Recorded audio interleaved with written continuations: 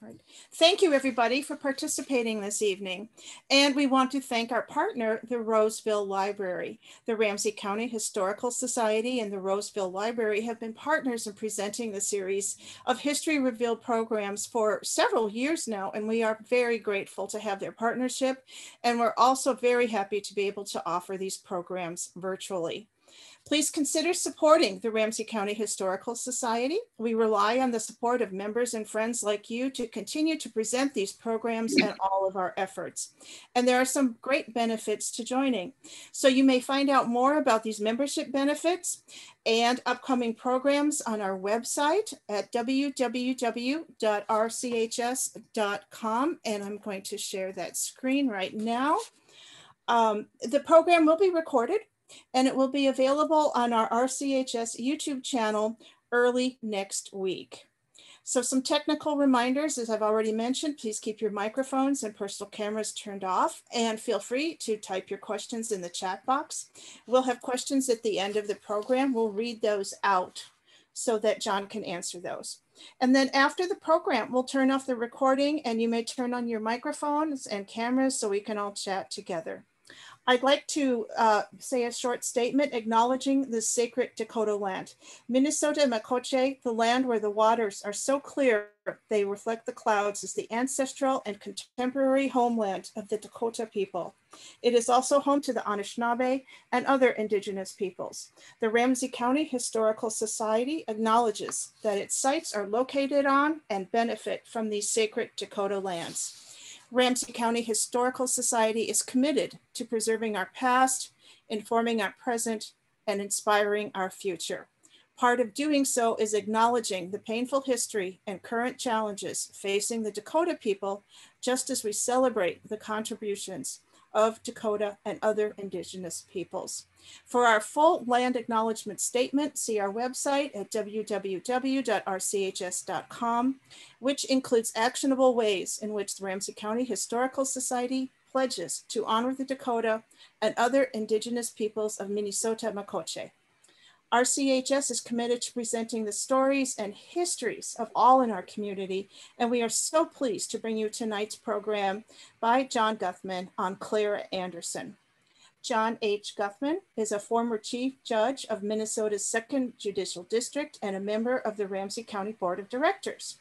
He graduated from Cornell College in Mount Vernon, Iowa, with a double major in history and political science, and received his JD from William Mitchell College of Law. After clerking for Minnesota Supreme Court Justice Robert Sharon, he spent 27 years in private practice until his appointment to the bench in 2008. So thank you, John, and I'm going to turn it over to you right now. Well, thank you very much, and welcome to tonight's presentation. I'm thrilled to be able to do it. I do have a PowerPoint presentation that I'm going to throw up on the screen right now and take you through, to begin with, an overview of what I'm going to cover today. A couple of things to remember. I know that not everyone here has read the article that I published in Ramsey County History Magazine in May of 2020. So I'm going to assume that a certain number of you have not read the article. I, of course, encourage you to do so. And for people who have read the article, this isn't going to be a rehash of the article. I'm going to include some other elements as well. So let me exercise my knowledge of Zoom technology and put up our slideshow. And hopefully you all can see the slides. What you see is the title of the article and the cover of the magazine that it was published in a year ago. So here are our objectives for the evening. I'm going to talk about how I got interested in writing the story at all. It's going to go into a reminder of what the world was for women and Clara Anderson in the 19th and 20th centuries, well past the midpoint of the 20th century into the latter part of the 20th century. And I'm going to ask you to keep in mind the events that are going on and have been going on in our city for the last year. Because prejudice is prejudice, bias is bias. And it's incredibly broad-based and has been in human history. And anytime we study it, we can learn something about what's going on today. So as we go through the story this evening, if you're not thinking about it while I speak, put it in your memory bank and think about how we can improve ourselves as people and as a society by learning from these stories and applying those lessons to our daily life. You will all pull out maybe something different, but use this information. I'm also going to talk about the search for Clara Anderson. Who was she? Could the untold story about her be written without knowing more about her? I'll talk about the story taking shape and the law developing not soon enough, but it developed. And then I'll close with some comments, hopefully some perspective on why is she a hero. So that's what we're going to do today. You learn something new every day. I just learned that if you've got your pictures of everybody on the side of the screen, it cuts off the PowerPoint. But I was asked to go to the dedication of the Otis Godfrey Jr. portrait at the Ramsey County Law Library in June of 2019. Judge Godfrey was actually a family friend. I knew him from when I was a little kid. I hired his son to work at my law firm, and I'm still a good friend of his. So I eagerly participated, and I asked to do a brief overview of important cases arising in Ramsey County. And one of the cases I ran across was the story of Clara Anderson, Anderson versus City of St. Paul. Of course, there are the obvious ones, the Phelan murder, to Eugene Thompson's case, of course. And then, of course, the story of the last public execution in Minnesota, which took place at the then brand new jail, which is still in use today as remodeled property.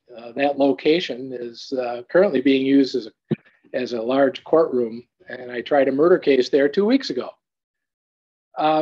So I did those prepared remarks, and I realized a couple of things. Number one, why hadn't I ever heard of this case before? Why didn't everybody know about it? Who was Clara Anderson? And the other thing is, the things I learned in law school about the development of the Constitution and the enforcement of our fundamental rights in the courts, I looked at in a different light as I examined a case where someone tried and failed to secure those rights for herself, so close in time to when there was a complete sea change in the interpretation of the Constitution and the standards that are used to review cases. And I'll talk about that as we go. So right away, I was interested. And it started with how we view women and our fundamental constitutional rights in the 19th and 20th centuries. And what emerged in my mind was sort of a constitutional paradox. As I learned in school, the Constitution gets drafted, but there was no enumeration of basic rights there. As Jefferson writes in the Declaration of Independence, we're born with these rights. It's self-evident. You don't need to state the obvious. But during the fight for ratification, some states said, hey, we're not going to vote for this thing unless you specify what our rights are. And so one of the first political promises in history was made. A political promise that, hey, if you vote for this, we'll deliver under our new Constitution a Bill of Rights. And I guess it was a good omen for the country that one of the first political promises actually got kept. One of the first orders of business was the Bill of Rights. So now we are stating the obvious, but our early leaders seem to be more advanced in recognizing what our rights might be than they were at protecting those rights. And so to me, as I look at this, this little paradox reveals our evolution, maybe as a culture, species, or society. First, the concept of equality at all. Despite the criticism that he gets today because he owns slaves, the more you know about the world he lived in, it's amazing that he thought of and had the guts to publish any of this at all in Virginia, of all places. The idea that people are created equal. Yes, it came with all sorts of asterisks, but he had the guts to think it, say it, write it. And it's astounding that he would say that. Today, of course, there's enough hate as it is, but believe me, it was more widespread then. In a society like that, frankly, that society wasn't much more advanced than the Stone Age. And they still didn't have a lot of the technology that the Romans had. This is not an advanced society that he was coming up with these ideas. So you have to have the concept in mind and be willing to discuss what people's rights are. Next comes the willingness of the legal system to enforce those rights that we characterize as fundamental to human existence. That slowly happened. And then finally, you see what's happening now. We have our rights, we can enforce those rights. There's clear standards on how to do it. But that doesn't mean society as a whole is living as an equal and equitable society, because those concepts have to be cultural values that permeate how we all live in our daily lives. Individual cases that we see come up, unfortunately, all too recently, reveal that we aren't there yet. And then you look for further solutions. So think about all those concepts as we proceed, and then try to figure out where we are in that evolutionary continuum. Because we aren't all born enlightened. Individuals and societies evolve.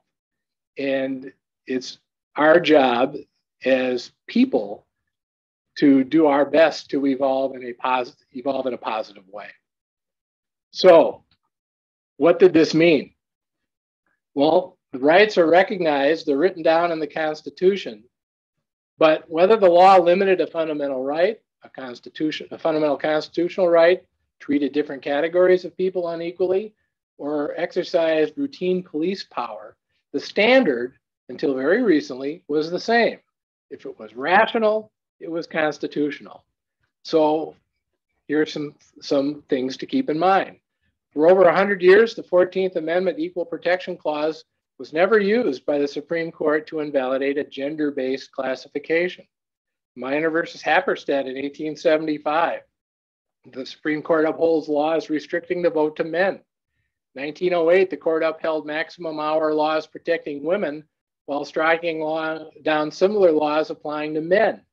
1961, the court sustained an automatic exemption from jury duty for women. The woman is still regarded as the center of home and family life. And a little caveat as we proceed, that's the first example. Don't gag when I read you some of the things that judges have said over the years. They said it, we have to accept it, and the world has changed, and we learn from it. That's the first example. The first successful challenge to a sex classification came in 1971 in Reed v. Reed. The court struck down an Idaho law designating male offspring as the administrator of the estate when unspecified in the will. Even so, the outcome occurred only because the court concluded that the law lacked a rational basis. So the title at the top remained true even in 1971 at that point. The rational basis standard was the measure for everything. And you can almost rationalize anything. Another way to refer to it might be the irrational basis test or the rationalized basis test, more is the way it seemed to work out. So how did this affect women's rights before Clara Anderson came along? Well, the best case study is In re Application of Bradwell. Myra Bradwell was a truly outstanding woman. She was born in 1831, died in 1894. In 1868, she launched the newspaper, the Chicago Legal News, which became the first legal publication edited by a woman. Eventually became the official medium for the publication of all court records in Illinois, and it was the most widely circulated legal newspaper in the nation. So this is a woman who is succeeding in a so-called man's world, and big time. In 1869, she sat for and passed the Illinois bar exam, but the Illinois Supreme Court denied her admission because, as a woman, she could not enter into contracts without her husband's consent. And for all you legal gurus, that was called the doctrine of coverture, which prohibited a married woman from making legal decisions or acting without the consent of her husband. Basically, as a married woman, she didn't have a separate legal existence. So she went to court. And in upholding the decision not to allow her to be licensed, Justice Lawrence of the Illinois Supreme Court says that God designated the sexes to occupy different spheres of action and that it belongs to men to execute the laws. It's regarded as the axiomatic truth. Axiomatic truth. So she appeals to the Supreme Court, and the United States Supreme Court issues its ruling. Just a second here. And that ruling in 1873, the court said a lot. It was an 8-to-1 vote. Here's one of the things that was said, and I'll let you read this on your own. The paramount destiny and mission of woman are to fulfill the noble and benign offices of wife and mother. This is the law of the Creator. This is also why I gave you the gag trigger warning at the beginning, because of lines like this. And there was only one vote against it. Now, fortunately, there was even some movement during Myra's life. The Supreme Court of Illinois eventually granted her a law license. The state of Illinois eliminated the coverture doctrine. They granted her a license, and the U.S. Supreme Court granted her a license, Monk Pro Tunc, now for then. So they backdated her licensure to 1869 when she first applied. Sadly, she died of cancer only 2 years later. So here we go. I'd like you to juxtapose the long quote about that man is or should be women's protector and defender, and Justice Ruth Bader Ginsburg's famous quote, the pedestal on which women were thought to stand more often turned out to be a cage. So we're going to protect you by sticking you in a cage and not letting you be like us, compete with us, or live your own life on your own. And that's a really short and accurate description of the practical effect of this long-standing view of women. So on August 18th, 2020, last year, that was the centennial of ratification of the 19th Amendment to the US Constitution. That in itself was the culmination of a 100-year struggle. So that struggle is exemplified by the 1848 Seneca Falls Convention in Seneca Falls, New York, which is also the location of the Women's Hall of Fame.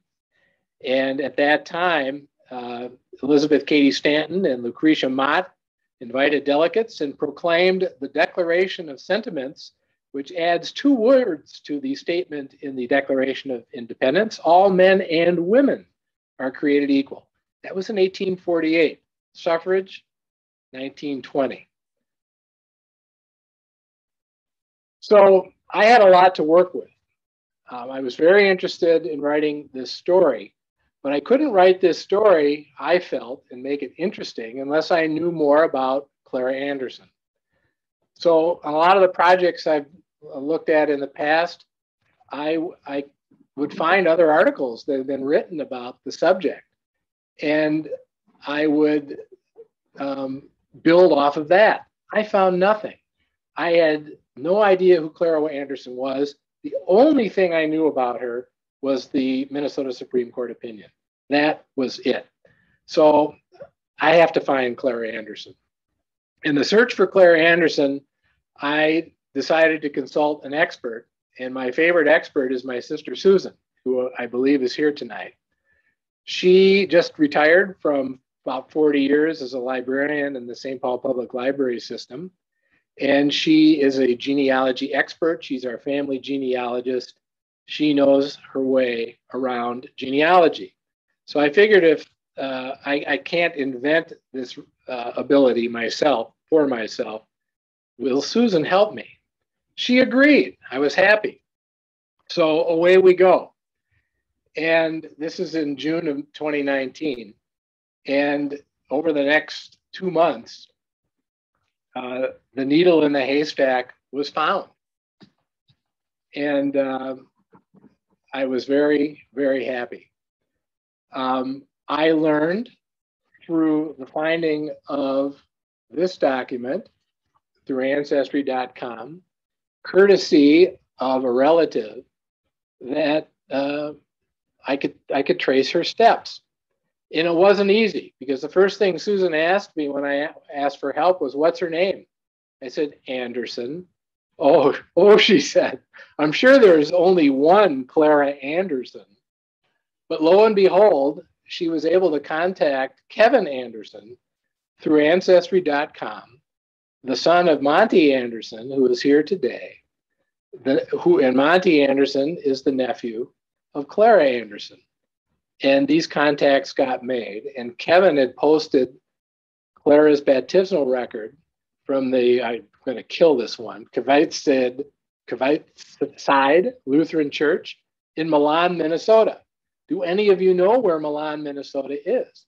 And that is where Clara was born on August 26, 1909. And this is her picture. Milan, Minnesota is probably an hour, hour and a half due west of Wilmer, which is about 2.5 hours west of us on Highway 12. So keep going, you'll hit Wilmer. Keep going, you'll hit Milan. It's got, in the last census, had a population of around 360 people, and it didn't have many more back then. I don't think its census has ever been more than 600 or so. And this is a farming family. So there's the baptismal record, and if you go about a third of the way down, you can sort of see the shading, which shows the birth date, and this is all in, I think, Norwegian, if I'm not mistaken. It's not German. And Clara is with a K, middle name Grandrud or Grudrund, G-R-U-D-R-U-N-D. Christian and Gina are listed as the parents. And suddenly we're on the trail. In the meantime, my sister is looking, I don't think I have this document on hand. I didn't make a slide of it. Looking at the St. Paul City Directory and is finding a Clara G. Anderson, matching the middle initial, working as a waitress at the Frederick Hotel. Well, that aligns with what we know from the Supreme Court opinion. Here's your Frederick Hotel, which is my background today. The Frederick Hotel was at the corner of 5th and Cedar, and it is the site today of the Allianz Bank, which was the Northwestern Bank built in 1969, which happens to be where my father's accounting office was. So I spent a lot of time on the site of the old Frederick Hotel, starting from when I was a little kid. So we're finding out that she's working as a waitress. She worked at Gilbert's Spa in the 1930s after coming to St. Paul from Milan, Minnesota. She gets a job at the Frederick Hotel. According to the St. Paul City Directory, she's got an apartment on West Central Park Place. And if you know where Central Park was, it's where the Centennial Building is today, just south of the Courts Building, which was the site of the old Mechanic Arts High School. So she's living up there somewhere. and was a waitress at the Frederick Hotel, later a bartender at the Frederick Hotel. So now we're piecing together all of this information. And Kevin emails my sister and says, I think we're related to this woman. And my sister is all excited and tells me this information. And I said, I got to contact Monty Anderson. And by August, Mr. Anderson contacted me and he sent me an email. And it begins very nicely. My name is Monty Anderson, and I'm the father of Kevin Anderson, who has been dabbling a bit in our family genealogy. I'm 81 years old, and Clara would be 110 or 111 years old if she were still alive. I lived in a small town in western Minnesota, and Clara lived a good portion of her life in St. Paul.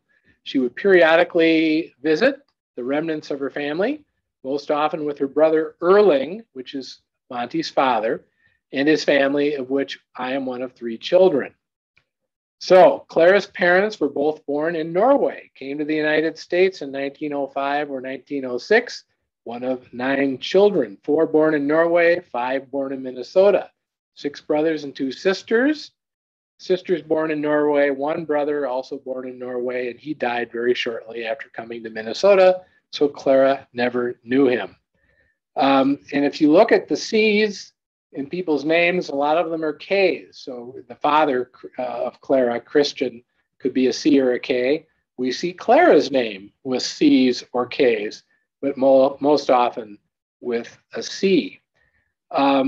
Sadly, Monty informs me that I should have gotten on this story a couple of years earlier because several of Clara's nephews who lived in the St. Paul area and who would have had much more contact with her had died within the previous year or 18 months of us talking in 2019. And so there was an opportunity to know Clara even better, but it was lost with time. So all of you out there, record your family histories, and if there's anything notable in your family, go to that relative and get as much as you can to save that history, because some of Clara's history was lost. So Monty's recollections, many of which were included in the article, are of the times that she would go back to Milan and visit with the family on the farm. And Monty indicated that he made his own trip to St. Paul with 2 of Clara's brothers in 1951 because he was a big basketball fan and he went to see a Lakers game. Minneapolis Lakers, stayed overnight with Clara. This was March 31st, 1951. He doesn't remember where she was living, and he was only there for one night and returned to Milan and the farm the next day. This would happen occasionally between 1945 and 1950 or so. He also recalls being sick with rheumatic fever in 1950. He was in bed from January until June, so Monty was pretty sick. Clara gave him a radio so he could listen to the Lakers games as he was recovering from the fever. So 1951, the trip that he took to Minneapolis was really a highlight because he'd only been listening on the radio as he recovered from the illness, and getting well from rheumatic fever and seeing the game in person was huge for Monty. He just heard a little bit about Clara's lawsuit. Many years later, Monty was born in 1937, so he wouldn't have been very old when all this was happening.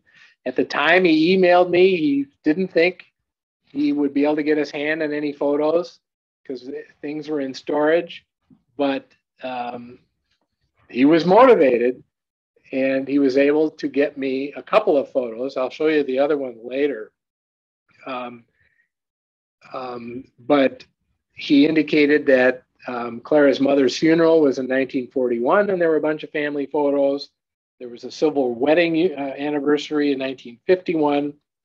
And he goes, pictures were not a big deal in that era. Of course, today, pictures are everywhere. We have cameras on our phones. And so this photo that you see on the screen might have been taken at one of those reunions.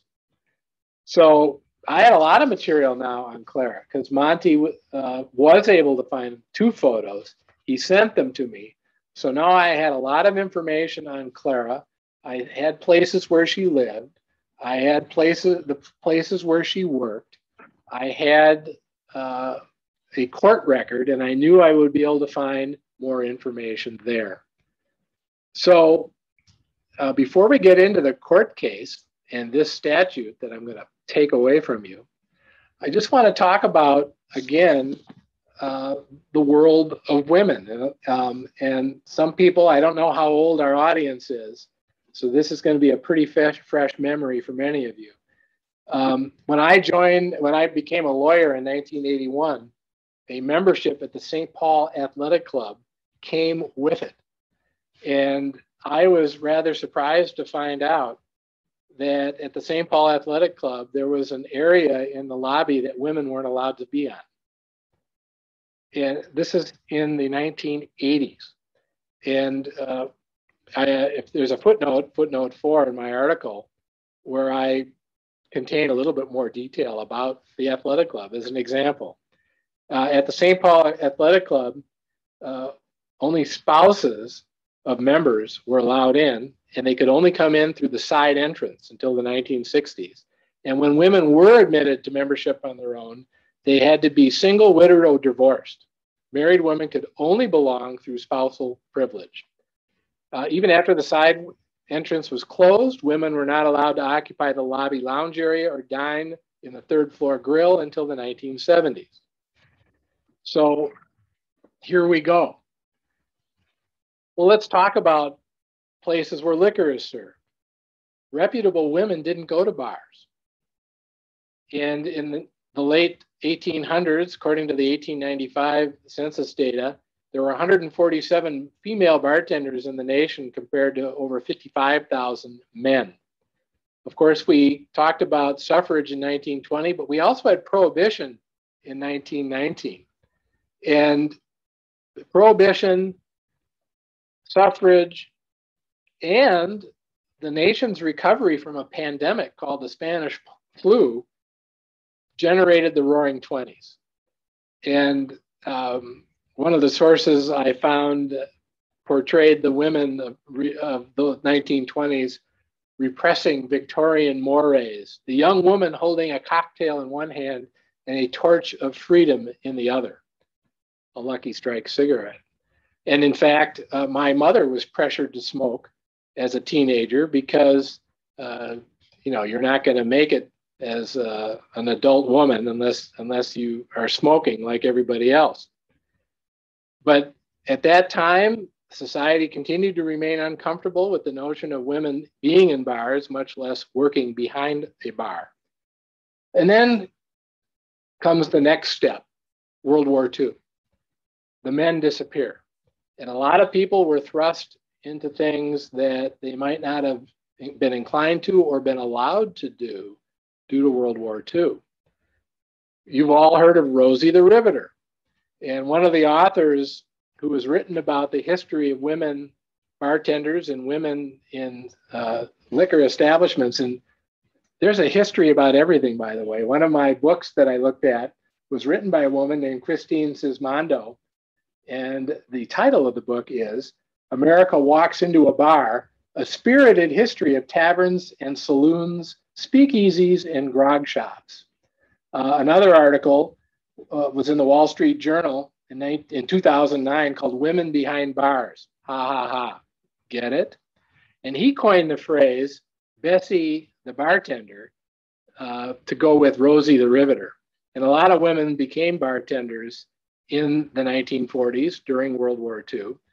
And they weren't called bartenders, they were called barmaids. They even unionized. In Brooklyn, New York, the Barmaids Local 101 was formed. So times truly were changing. And as they said after World War I, once you've been to Paris, there's no going back. Could the genie of women fully participating in the labor force and in our society be put back in a bottle? Well, a lot of men tried to put the genie back in the bottle. And as it relates to liquor establishments and bars, those men were the bartenders union. turning to St. Paul. Men are coming back from the war, and the old guys network wanted to preserve all their jobs. So the union goes to the city council.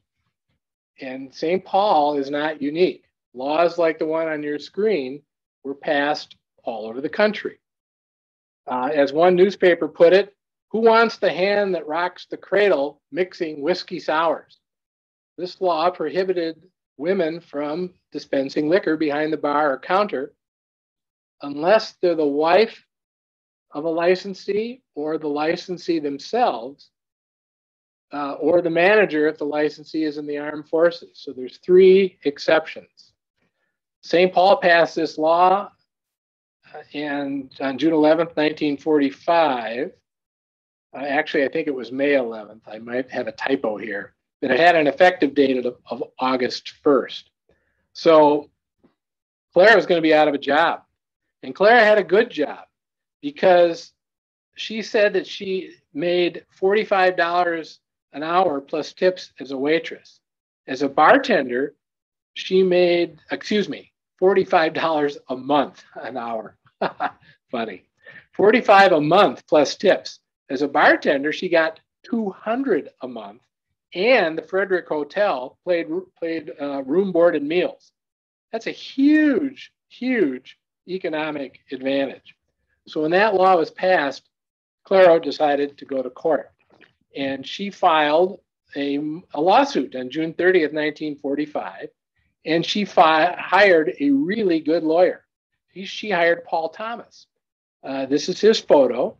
He was the president of the Ramsey County Bar Association at the time, and 3 years later, the year that her case went to the Supreme Court, he was the president of the Minnesota Bar Association, so he's no slouch. I've never been able to document the financial terms of the representation. Did she pay full fare, or was there a break given, or a pro bono representation? I do not know. But this is a St. Paul Central graduate, legal education at the U of M, graduating in 1915, so he'd been around for a while, and he talked fast. Having a court reporter who's trained me well, I don't talk fast. I'm rather meticulous. They said about Mr. Thomas that no court reporter was ever found who could keep up with his rapid style of speech. And believe me, if someone was like that, they were talking about it at the courthouse. Another source of information, if you're trying to research lawyers, are the memorials. So if a Ramsey County lawyer dies, there is a memorial within a year of his death, and that person's full biography will be entered into the court record. So I was able to get the Ramsey County Memorial biography as read to the bar for many of the characters in this case. So the lawsuit was filed against the city, the mayor, the commissioner of public safety, and the chief of police to have this law declared unconstitutional.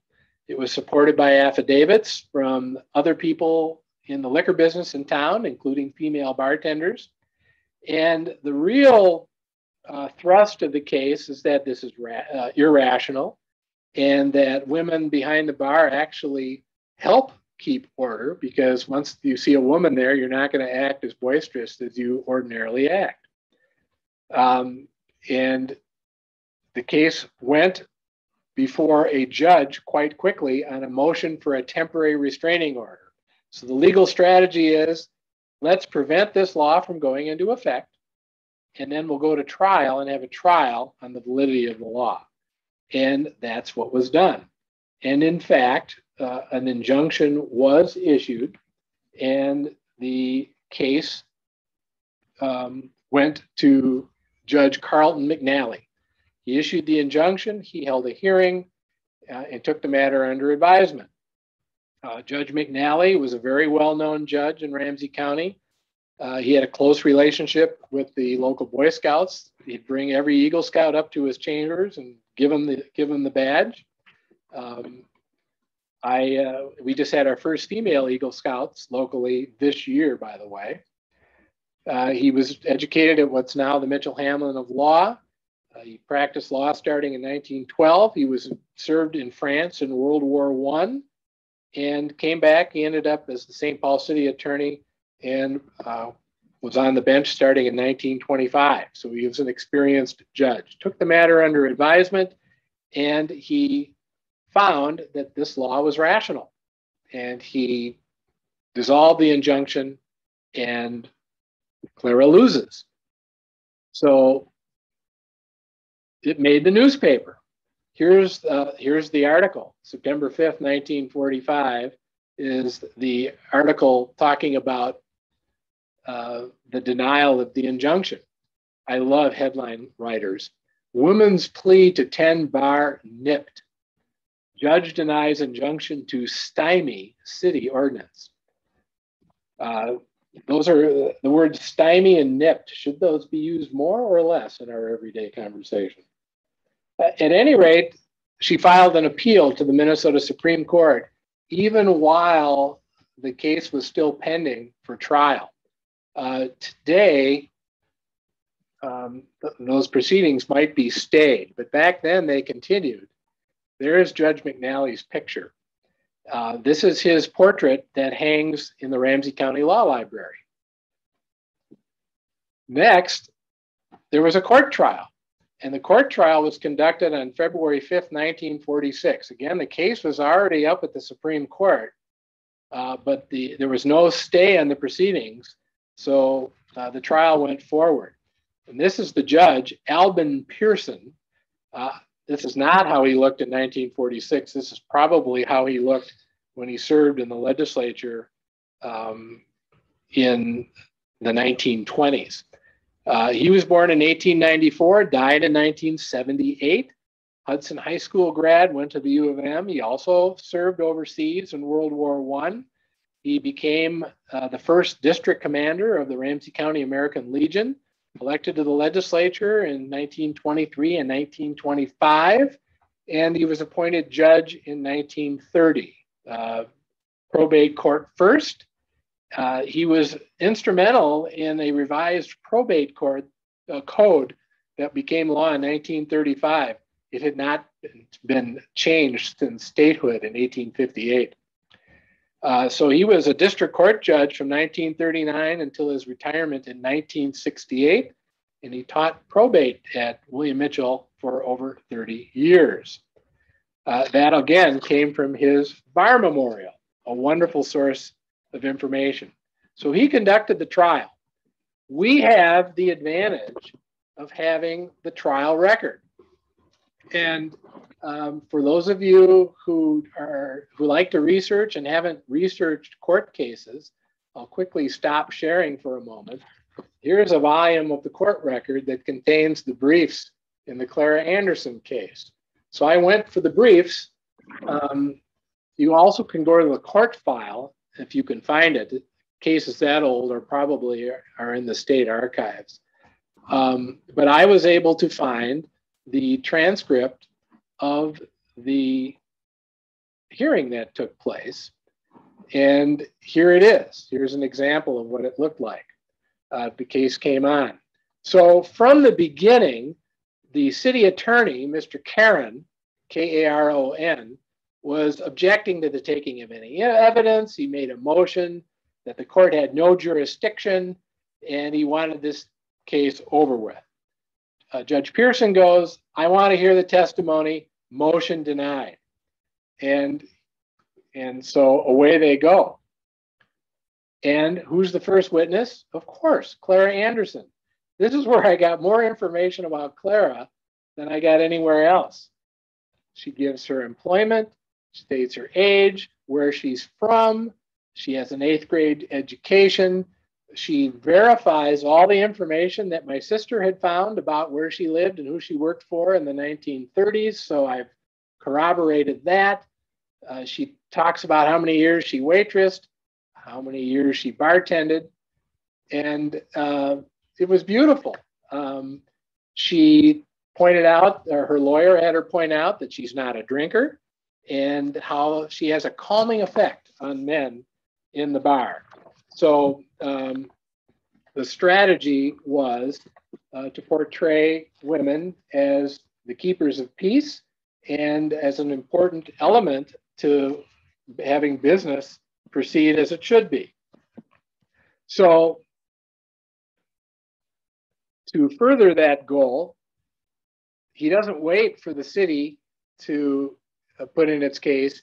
He calls a hostile witness, the business agent of Bartenders Local 287.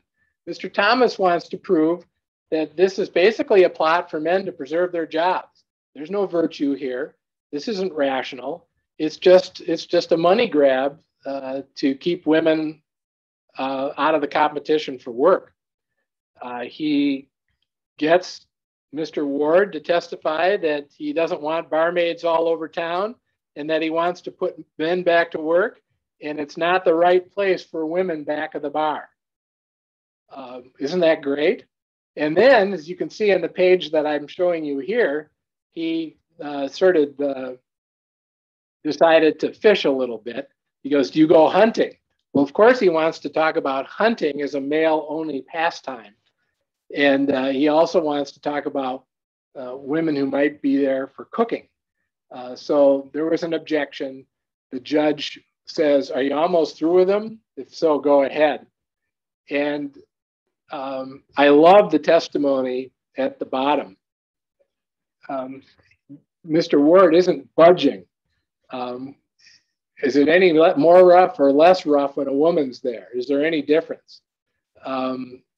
With a room full of noisy men, I don't care what they are. When a woman comes in, what happens? And Ward goes, it'll make it twice as noisy. You don't think a woman has any influence to quiet a noisy crowd? Not a bar room. Not anywhere? Maybe at home. And then the stinger. Wouldn't it be better for your profession if a bar room was as much like a home as possible? Yes, sir. It continued. The testimony was completed. Judge Pearson gave plenty of leeway. But then at the end, look at his ruling. It's one sentence. It's dismissed. Failure to prove a cause of action. A stay is ordered, which is automatic. Case over. So even after insisting on taking testimony, he granted the defense motion to dismiss from the bench. Clara loses. She appeals, and here's the article in the newspaper. She's going to the Supreme Court. There you go. And here's what she was claiming at the Supreme Court. The two appeals were consolidated into one. They had their oral argument, and the case was decided in 1948. So this is nearly 2 years after Judge Pearson dismissed the case at trial. And again, this is the rational basis test on display. Judge Harry Peterson issued the majority ruling. It was a 4-3 decision. There were only 7 members of the Supreme Court at that time. Harry Peterson was a St. Paul native, graduated from the U of M Law School. He was Assistant Attorney General. He resigned that position to accept a Minnesota Supreme Court appointment in 1936. Only 2 years after his opinion in Anderson versus City of St. Paul, he resigned to run for governor as a Democrat. But he lost the election and then went back to the practice of law, later becoming the dean of the Midwestern College of Law, which later became Hamlin Law School, and he died in 1985. So that's his story. And really, his opinion is a perfect statement of the rational basis test that prevailed at that time, and the fact that the Supreme Court had held that states are free to regulate liquor any way they want. So there's no inherent right in a citizen to sell liquor, and there's no deprivation of liberty or property to prohibit women in employment from selling liquor behind the bar. It's simply a rational basis. There is a rational basis. There's a difference between women. The difference between the subjects need not be great, and if any reasonable distinction between the subjects as a basis for classification can be found, the legislative classification should be sustained. That's the way the law was, and it always had been. And then he goes on to say, It is a matter of common knowledge that the owner of an establishment where intoxicating liquor is sold at retail for consumption on the premises where it is sold, in the very nature of things, cannot always be physically present to preserve peace and good order, and that it is in his absence those functions are delegated to his bartender as the servant in charge thereof. And there is a substantial difference between the sexes as it relates to men and women bartenders, and that it's rational, because men are better at coping with those potentially violent situations. And then he throws in a really patronizing piece of prose. We think there's a factual basis for the city council's determination that there is a difference between men and women with respect to their ability and suitability to maintain peace and good order in such places. This, we think, in spite of the oft-asserted claim that as a matter of medical fact, females are the stronger and not the weaker sex.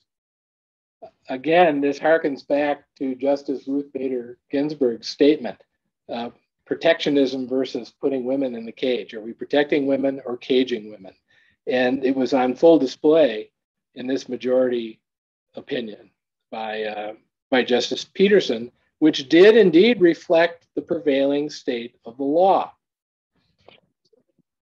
But there was a very, one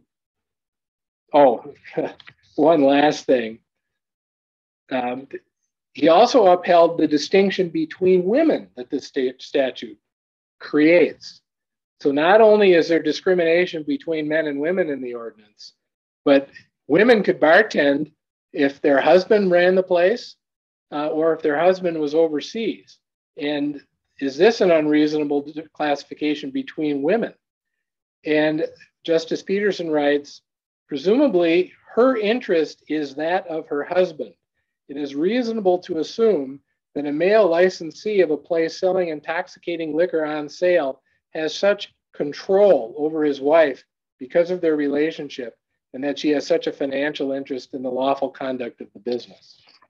So I guess that is an illustration of the difference between the concept of equality and the willingness of our legal system to enforce the rights as they appear to be stated in black and white. A very sharp dissent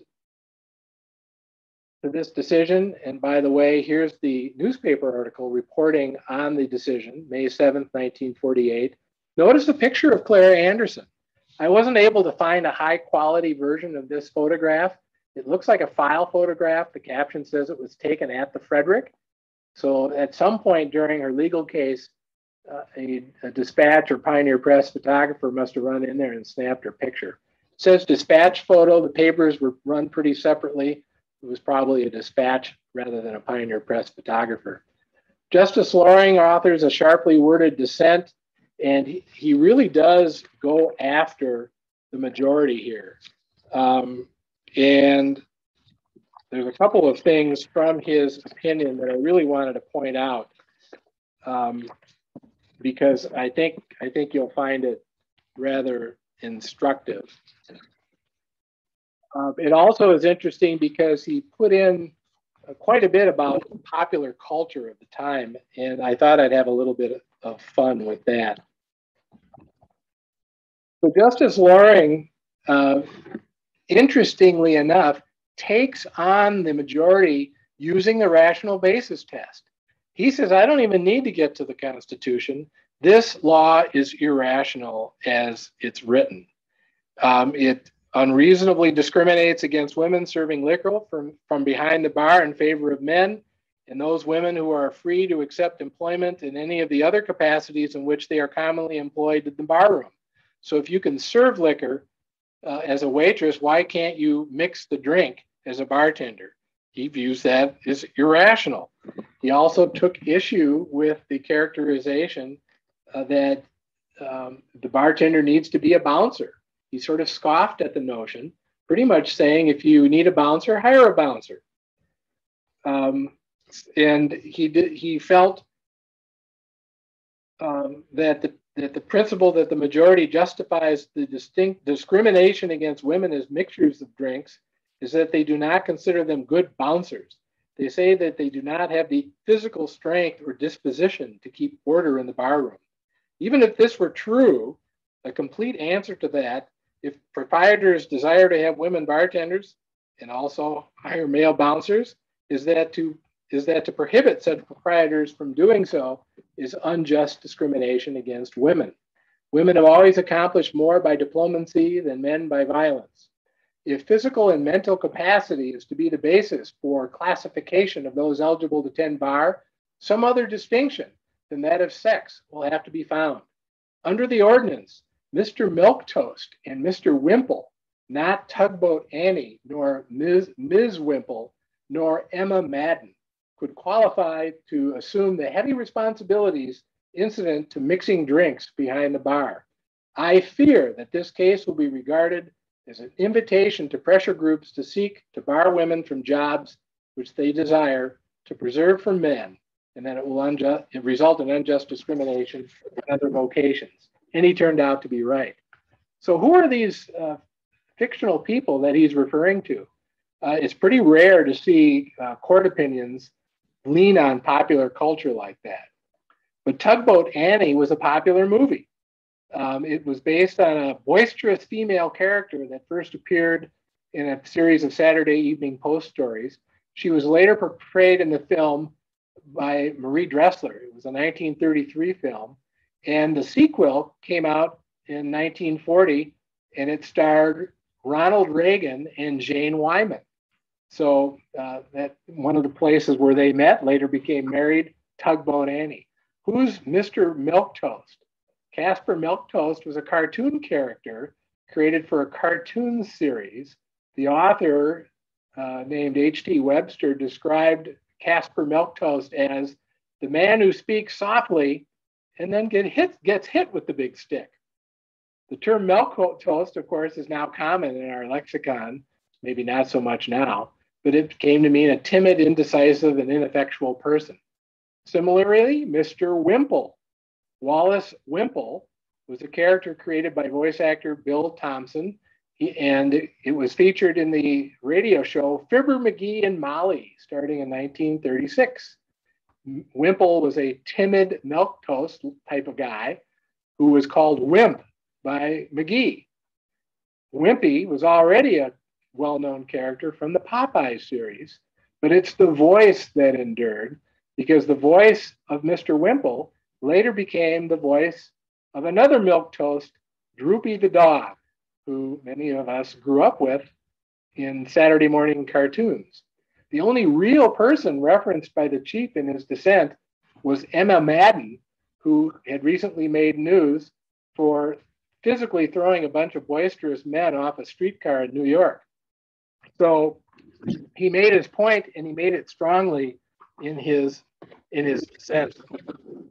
But this isn't the end of it. Minnesota was not an isolated case. And 6 months later, the United States Supreme Court upheld on almost identical rationale an almost identical Michigan law. Gaisert versus Cleary, 1948, Justice Felix Frankfurter, a Roosevelt appointee, upheld the Michigan statute, saying again, the Constitution only precludes irrational discrimination as between groups of persons or groups of persons. So there you are. This is the legislature's judgment. It's rational, and there's no reason for us to overturn it. So that was the decision by the United States Supreme Court in the Gaisert decision. And he really scoffed at this appeal. He outlines the claim in his opinion and says the claim is that Michigan cannot forbid females generally from being barmaids and at the same time make an exception in favor of the wives and daughters of the owners of liquor establishments. He goes, again patronizing, beguiling as the subject is, it need not detain us for long. So, and he talks about the history of liquor the alewife, sprightly and ribald in Shakespeare, but centuries before him, she played a role in the social life of England, and talks about the control of liquor by government is ancient, and that Michigan had the right to forbid women from working behind a bar, that the Constitution does not require legislatures to reflect social insight or shifting social standards any more than it requires them to keep abreast of the latest scientific standards. And he talks about rational versus irrational discrimination, and that really becomes the end of the story as far as he is concerned. So the court has spoken, and the warning of Chief Justice Loring turns out to be true, as there was a huge increase in laws prohibiting women from being bartenders in the intervening years. So these decisions, like Gaysert and Anderson versus St. Paul, fuel more discrimination on the short term. So now what happens to Clara Anderson? Originally, her boss at the Frederick Hotel had written an affidavit that he was going to have to fire her if the law was upheld and she couldn't work behind the bar. He later softened his view when he actually testified in court and said, I don't want to give up a good employee like Clara. I'll find a place for her somewhere. And the evidence is that he did, because the research that we used to find her before 1940 confirmed that after 1948, she continued to work at the Frederick Hotel. The St. Paul City Directory lists her as a Frederick Hotel waiter or waitress in 1948, 1950, and 1951. We lose track of her, and here's an example of what the St. Paul City Directory looked like. This isn't a phone book. It's an actual directory of who people are, where they live, and what they do. The Frederick burns on the same day JFK is inaugurated in 1961. I do not know what Clara Anderson did after that. Obviously, it's gone. She can't live there anymore, or they can't supply a room and board there anymore. I don't know what she did. So, and the members of the family really don't know what she did either. Here's the second photo of her that I got. Here's Clara later in life. She died on June 22nd, 1975 at Regents Hospital. She was only a few months shy of her 66th birthday, so she was 65 years old at the time of her death. Here's her death certificate that I procured from the Minnesota Historical Society. Notice how it says that she was never married. There was one conflict that I had because I got the 1940 census, and the 1940 census would seem to imply that she was married to a German immigrant also named Anderson, who was also a bartender. And because of this death certificate and her testimony at her trial, which implied that she was single, I just don't put that much stock in the 1940 census. I would need more information to demonstrate that that is anything other than a mistake or a misunderstanding, unless she had a brief marriage to a bartender also named Anderson. This indicates that she died of complications of esophageal cancer. And it also gives her address at the time of her death. 325 Laurel Avenue. Here's a picture of 325 Laurel Avenue, which is now the Neal High Rise. Some of you may have driven by it before. So I knew and found out more about Clara Anderson prior to 1948 than I was able to find out between 1948 and her death in 1975.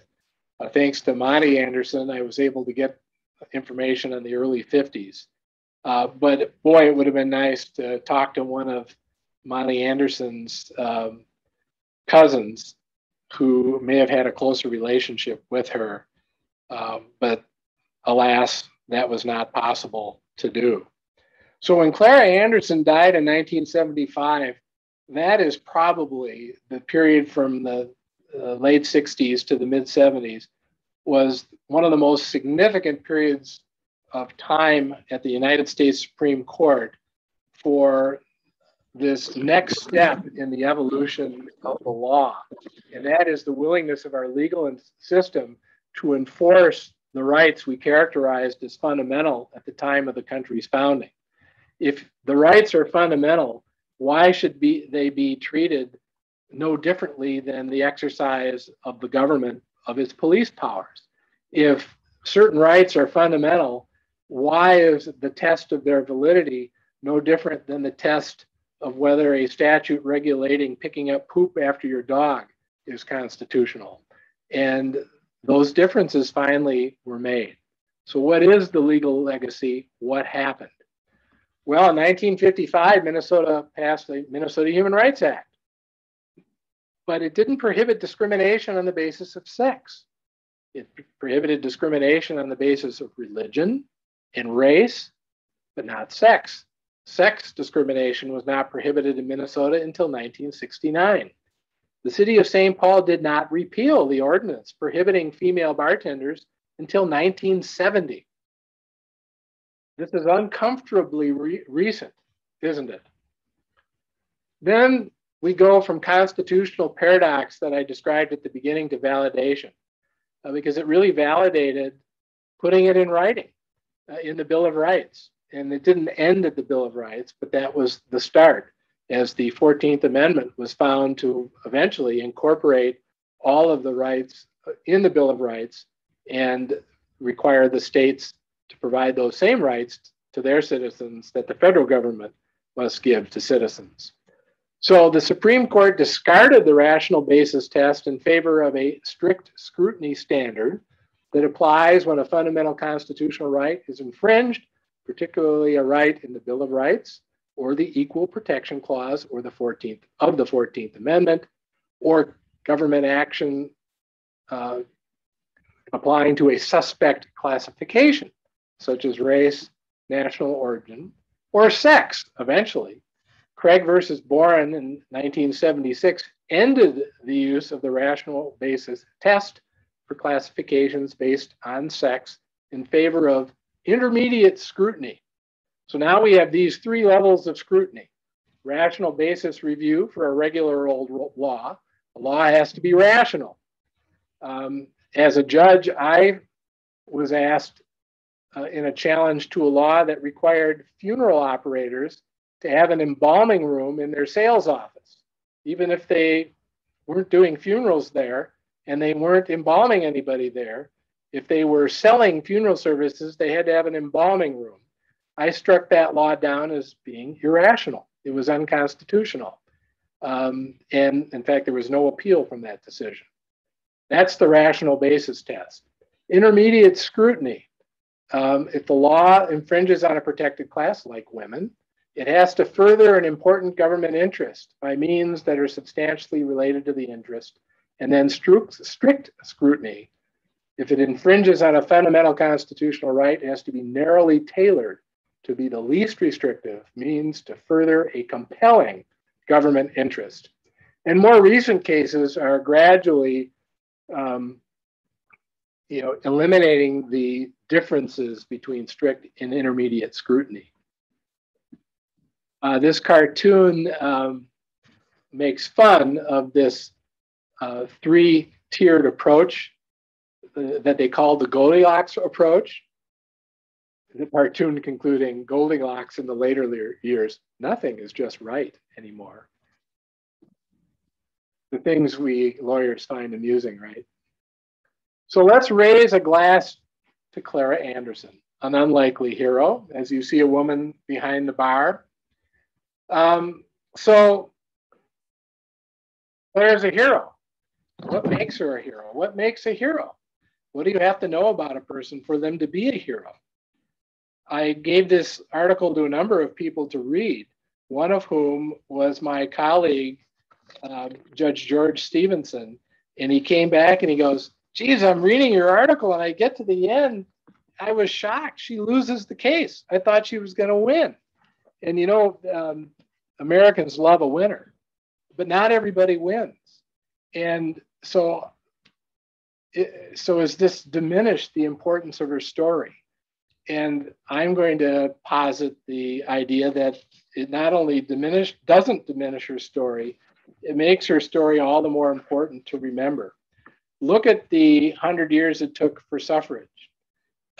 If losing diminishes your effort in some way or makes you less important, were the suffragettes who were dead long before 1920 wasting their time? Hardly.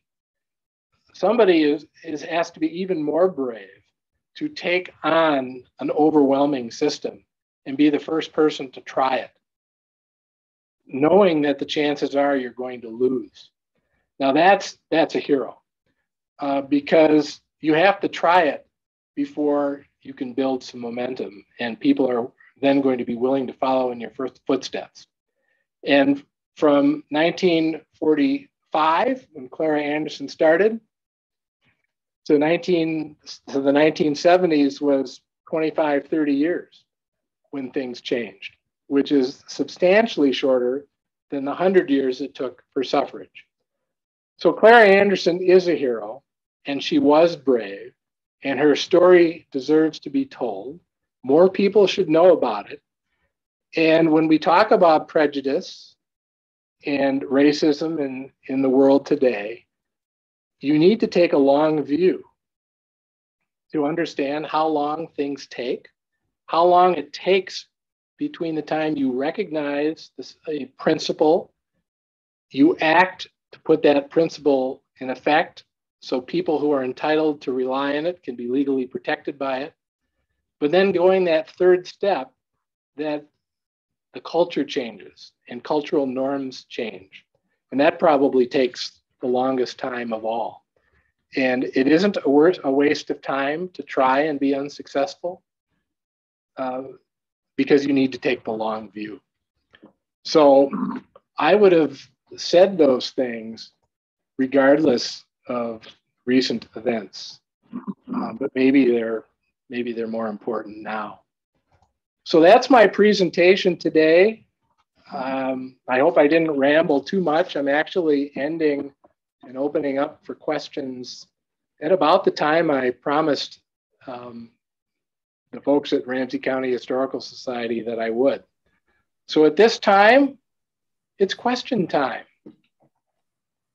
Thank you, John. We really appreciate, and it was a fascinating presentation. So I'm looking at questions right now. Paul mentioned that stymie should be used more. Its origins are deemed unknown, but possibly a Gulf term from Scotland, i.e. stymie is a person who sees poorly. So that was a fun comment. Jackie says- Leave it to Paul. We leave it to Paul. Jackie says that Clara took her case to the ultimate level and did what she could to protect her livelihood, and the wheels of justice turned slowly. And then Judy has a question. Okay. She wants to take a contrarian view in that this case arose within 2 years of the end of the worst war in history. In your opinion, was there ever any justification for protecting jobs for men who were returning from military service after World War II? After all, these men had served their country, sometimes at great personal cost. Weren't there arguments made at the time for giving them extra considerations? Well, things like today's GI Bill didn't really exist. To the extent they existed, they didn't exist in their current form. And the testimony of the executive secretary of the Bartenders Union that I shared with you couldn't have been more plain. And in fact, the authors of the majority court opinions, both in Minnesota at the US Supreme Court, tried to shy away from that rationale for those laws and instead focused on the police power of the state and being a rational exercise of police power. Because I think even the justices thought it was rather unseemly that the unions were playing such an active role in trying to keep women out of the profession. Whether it was justified or not, You know the old saying, just because you're paranoid doesn't mean no one's out to get you. Whether it was a real paranoia or not, it is unquestionably true that men, and particularly the bartenders unions, were working across the country to get these laws passed to protect the jobs of men returning from the war and men generally. So thank you. Bobby mentions that in some areas, she thinks it's long past time to stop taking the long view and instead expect change to happen more quickly. There were a couple thank yous. So does anybody else have any other comments or questions, or would you like to reply to Bobby? Or if we're done, we can turn off the recording and open it up to comments in person. One last comment on the long view. Remember, cultural change requires changing hearts and minds, and prejudice is passed on mostly through families and through social groups when people are very young. It takes a long time to change the hearts and minds of people when things like prejudice are so firmly ingrained for such a long time. That's why the abolition of slavery and the Civil War was just the first step. There were a lot of very brave people like the Lincolns and the Grants of the world who, or Salmon Chase, who was the Chief Justice Lincoln appointed, who wrote a lot of dissenting opinions. The separate but equal decision, Plessy versus Ferguson. Those were all a product of those cultural attitudes rather than legal scholarship. So then Paul also mentions that isn't the Michigan case another example of our Supreme Court being catastrophically wrong? I think you could make the case that except for the Warren Court, the Supreme Court's legacy is mixed at best. Well, I just mentioned Plessy. Of course, we have Dred Scott. You have the slaughterhouse cases, which really clipped the wings of the Civil War era constitutional amendments. I think you're right in that regard. I just think it took a long time for judicial philosophy to catch up to the recognition of that these fundamental rights exist. Like I said, the fundamental rights in the Bill of Rights would seem to require a greater level of protection than exercising the police power that would allow you to prohibit dog poop on the sidewalk. I guess rationally, I don't see how you would put them in the same category, but until the 60s and 70s, they were.